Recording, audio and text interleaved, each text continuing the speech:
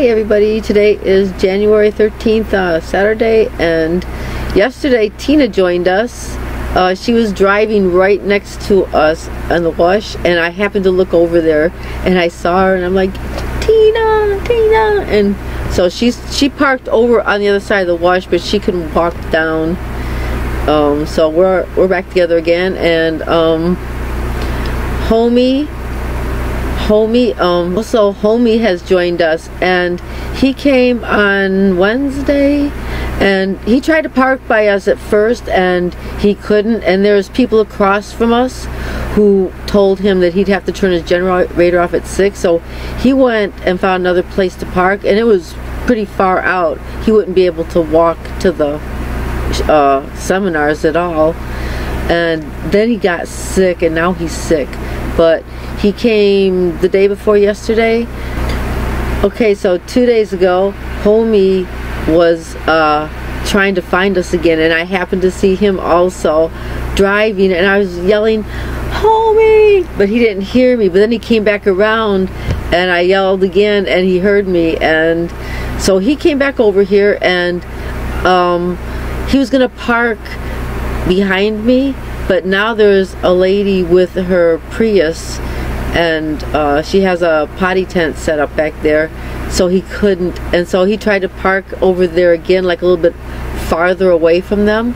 And you know, they told him that somebody was camped there and that somebody else was coming or something. For a while we were waiting for him to join us, and all of a sudden he drove back by, and now mind you, he was not feeling well either.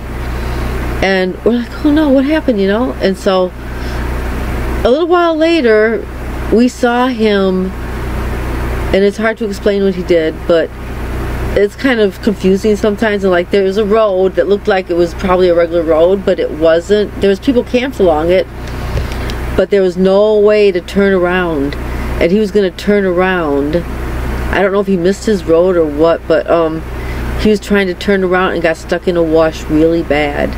And I mean, it was really bad. And he has a 34-foot long bounder, and the whole bottom and the back was buried, and the hitch was digging into the ground. The wheels were just spinning. The back one, the one on the driver's side was not, but the one on the passenger side was.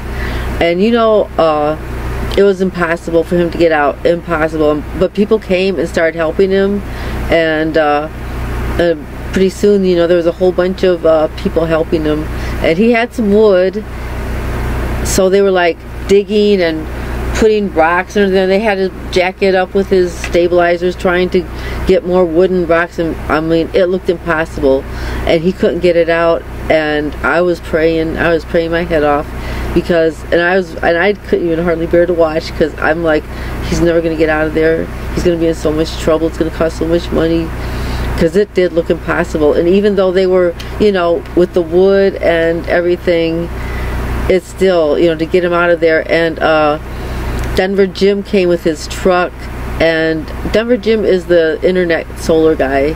Okay, so he came with his truck, and they got it raised up enough. And I mean, Jim did not have very much room either to pull him out of there. It was really tight, and it went over like a high wash, you know. And I'm like, it didn't seem like he would be able to do it, but you know what, he did. And I know that God helped them. I know that God helped them, because that was impossible. And even Granny Joe was like, he's never going to get that out of there. He's going to have to get a heavy-duty tow truck, and yeah. So I know, you know, I didn't have my camera on me, and if I would have, I was so exasperated that I probably would have forgotten about it anyhow. But luckily Granny Joe got a couple pictures and a short clip. She thought she got more, but I guess it didn't turn out. So I'm going to show you that. And he is actually a very famous newbie, because he has been in Pandemonium's video, one of Destination Open Roads video. He was in one of my videos, even though I'm not very famous. And he might have been in one of Granny Joe's, I'm not sure. But I'm going to show you that clip, what we got. And also yesterday Tina got up on the roof here because I'm scared too. Okay, yes, and did a 360 of the, you know, all the RVs that are here. There's a lot of RVs here. Today when I went, I was gonna get Holmey a button because he hasn't even been up there yet. He's sick, and oh yeah, let me finish Holmey. So he got out of there, thank the Lord, and so he's parked across from me, right next to another big Class A, and the thing is, there's a fifth wheel right behind them that's moving tomorrow morning. So the plan is for him to back that up. But I guess that there's some van dwellers right there, and she told them, and they're parked really close to her. She's going to wake them up at 6 o'clock in the morning to move their vans, and she told them already because they have to put their truck around there to, you know, to hook up so they can leave in the morning. And that space has already been spoken for, but I guess there's somebody in a van who's telling her, no, I'm getting that space. So I don't know if we're going to have a fight in the morning or what. I hope that people have some respect, you know, because, you know, the intention was where he's parked right now is not that good. He's parked almost really close to another Class A, and only because, you know, it's only going to be for a couple days till they moved. Otherwise, you know, he doesn't want to stay there, and they probably don't want him to stay there either. I'm sure they wouldn't say anything though, because they're decent people. You know, there's mostly decent people out here, but there's some a-holes too. Okay, and that's for sure. There's no reason why these other people did this, and they rocked off a big part of space for themselves. So I'm watching. I don't think anybody else is coming. Maybe they have somebody else coming, but we're not supposed to be able to save spaces like that. So that was wrong. He could have parked there, you know, where he was, and it would have been fine. You know, he's 67 years old. Okay. So anyhow, you're gonna see Holmey and the great miracle. Well, we didn't capture the moment when he got pulled out and everything, but the pictures, you know, and then you just have to kind of use your imagination what that kind of looked like.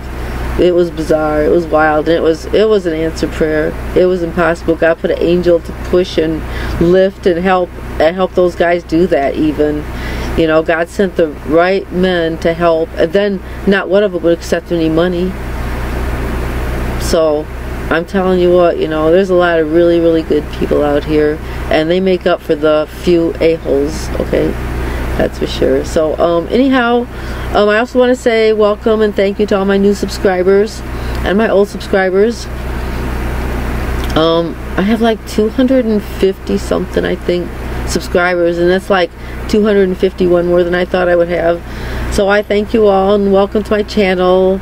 I'm not sure what kind of channel this is going to end up being, because it's probably not going to be a travel channel like some of the other ones, and I may never get very much footage of the RTR, but if you want to see footage of the RTR, there is like 100 that you can watch, right? So, and you might even see me in one, you know, yeah. So yeah, but I'm going to try to do videos anyhow, and I'm going to try to keep my camera with me, because you never know when something's gonna happen, like my phone go off. Okay, and yeah, alrighty. So I hope you enjoyed this clip and the 360 that Tina did of the RTR.